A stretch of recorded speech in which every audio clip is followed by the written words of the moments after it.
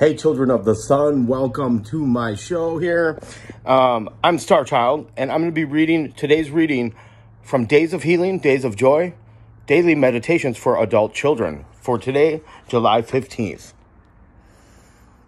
When men are easy in their circumstances, they are naturally enemies to innovations. Joseph Addison. We are all born into an existing pattern and then create our own network of relationships. One important rule of a system is that it stays stable. Even depressed family systems generate enormous energy to maintain the status quo.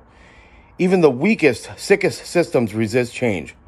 Since recovery means change, we shake up our family systems when we dare do something different. Why? Because our rocking the boat threatens the whole system. In order to protect itself, our family system may very well not celebrate and support our change, no matter how good it is for us. It may, in fact, try to stifle the change we are campaigning for. Recognizing this dynamic can help us understand why the people closest to us may be our biggest obstacle to continued growth. Until new stability is gained, overreaction is to be expected. The old system is just protecting itself. I am willing to risk temporary discomfort for the rewards of a better life.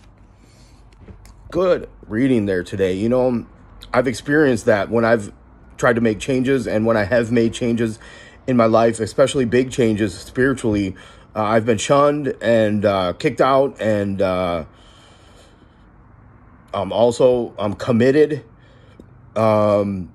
Anyways, like, comment, subscribe, and share. Children of the sun, have a beautiful day. Bye.